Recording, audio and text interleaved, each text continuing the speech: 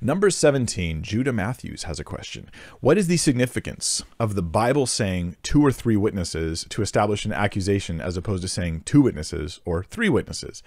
I think that perhaps the implication is that it's flexible. So depending on the quality of the witnesses, you might want 2, you might want 3.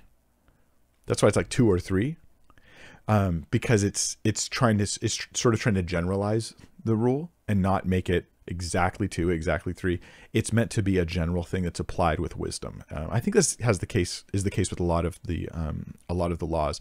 I also think that witnesses could be evidence itself. Like the Bible does talk, and some may think I'm going off a little bit too flexible here, and that's fair. Maybe I am. I think this is safe to say though.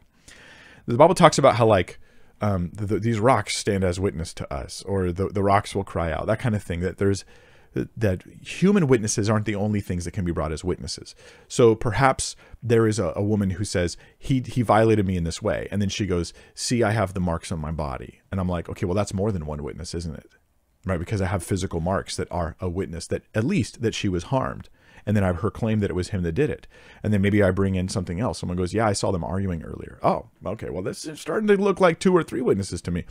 And so, DNA evidence could be a witness that you could bring even today, right? DNA evidence is a witness. It's like the DNA says, I'm witnessing this person was touching such and such thing, or was at such and such location. So I think we should consider it like that. It's just meant, to be a little bit flexible.